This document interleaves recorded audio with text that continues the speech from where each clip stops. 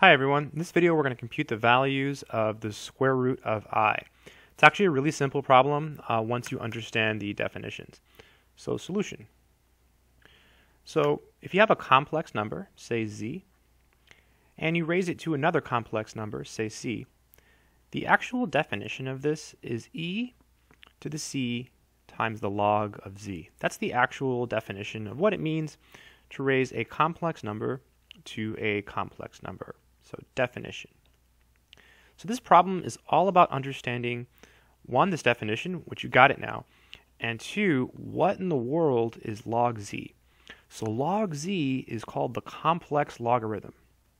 It's an example of what's called a multi-valued function. So normally when you plug in a number to a function, you get one answer, right? Here you can get many answers. So this is equal to the natural log. Okay, now we have some new notation. This bar here means modulus, so I'll explain what that means when we actually go through the problem. So modulus, that's the bars mean, plus I times something called the argument of the complex number. So I arg z. This is called the argument. And again, if you keep watching this video, I will totally explain what all of this is. This stuff is typically learned at the beginning of a complex variables or complex analysis course. Depending what country you're in, that would vary. In the US, typically you do it as an undergraduate. Okay, so let's go ahead and start with this problem. So we have the square root of I. We can write that as I to the 1/2. Okay, so now we can use our definition, right? This is equal to E, okay, E, and then C here, right? C here is 1/2. So it's going to be 1/2 log, and then our z is I, so log I. All right, so now we just have to work out log I. So this is equal to e to the 1/2. And so log I, it's just this definition here. It's the natural log of the modulus of I, whatever that is. I'll explain it shortly. Plus I times something called the argument of I. Very, very useful mathematics. Okay, now let's talk about what all this means.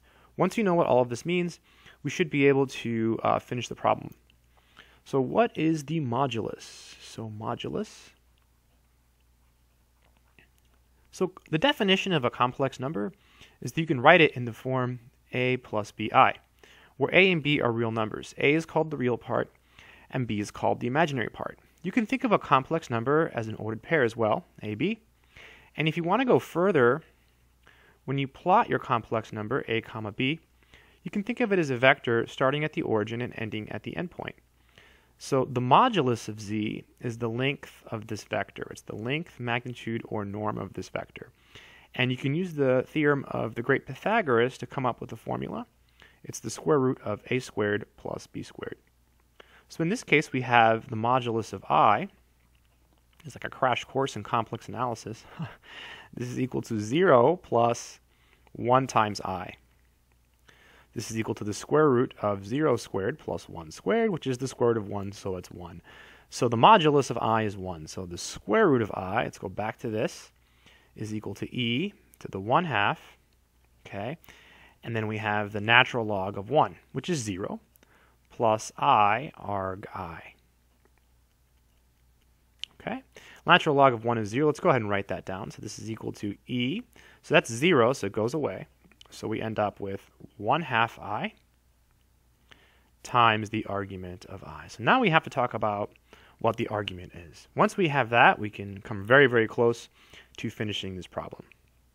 Okay, so the argument of a complex number, say z, is defined to be theta plus 2k pi, where where k is an integer. So k is an element of, that's what that means, this funny e, is an element of z. Z is the set of integers. So k is an integer. You can write k as an integer instead of using this fancy notation. Good stuff. So what is theta? Theta is the angle, is an angle, right? Is an angle between negative pi and pi. So we'll say it's in this interval here. Now, different books use different notation, this is pretty standard. Okay, so theta is here, and let's say your complex number was here. This would be your theta. That's the graphical explanation. It's always a counterclockwise angle made between this axis here. Let me use a different color, and your complex number. Okay, so in this case, our complex number is I. So I is right here. Okay, I is right here in the complex plane. Okay, you can think of I as the point 0, 1, if you like, right? And let me use a different color for our vector here. So this is our theta. So we all know that that would be pi over 2. Theta has a name, by the way. Theta is called the principal value of the argument, and people use a capital A for the principal value and the lowercase a when they're denoting all infinite possible values. All right, so in this case, it's just simply pi over 2 because it's I, so it's pretty easy. So the square root of I is equal to e to the 1/2 I, right, e to the 1/2 I. And then we have the argument of I, which we said was, well, let's see, argument of I, theta is pi over 2, then we just have the 2k pi. So it'd be pi over 2 plus 2k pi. This would be equal to e. I'm going to leave the I on the outside and distribute the 1/2. This would be pi over 4, right? Because 1/2 times pi over 2 is pi over 4, plus, and then here you just get, let's see, 1/2 times 2k pi, you just get k pi. I guess you could stop here, right? K here's an integer. But let's try to go further. Let's try to go further.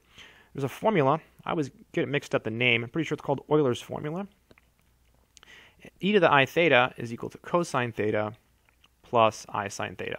Let's use this and see if we can come up with something a little bit nicer than this. I mean, you could stop here, but let's keep going for fun. So in this case, theta is pi over 4 plus k pi.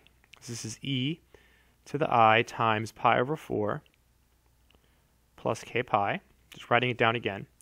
And that's equal to cosine of pi over 4 plus k pi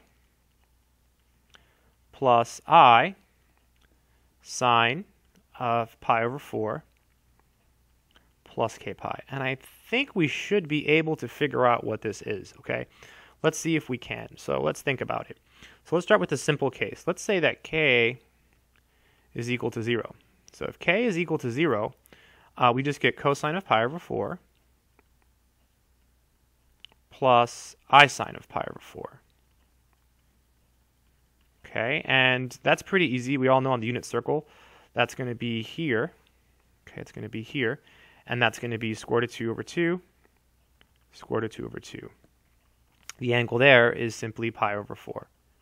Piece of cake. So this is going to be square root of 2 over 2 plus I square root of 2 over 2. So that's one answer, right? That's one answer to the square root of I. Let's say k is equal to 1. So if k is equal to 1, we basically have pi plus pi over 4, right? So we have pi over 4, let me write it up here, plus pi. That's really 4 pi over 4, so that's 5 pi over 4. So that's cosine of 5 pi over 4 plus I sine of 5 pi over 4. Another way to do it is graphically, right? Basically, we are at this point here, and we're adding pi, so we're down here. So this is going to be 5 pi over 4. This yellow angle is 5 pi over 4. Remember, pi is 4 pi over 4, so pi over 4 more than that is 5 pi over 4. That's where cosine and sine are both negative, right? Remember, on the unit circle, cosine is the x-coordinate, sine is the y-coordinate. So this is going to be negative root 2 over 2 minus I root 2 over 2. And now you can see graphically that that's it. That's going to be it. There's not going to be any more answers, right? Because if I add 2 pi, I'm going to go all the way back around. I'm going to end up where I started. If you subtract pi, you get this answer here. If you subtract 2 pi, you get back where you started. So these are the two values of the square root of I. That's it. I hope this video has been helpful. That's it.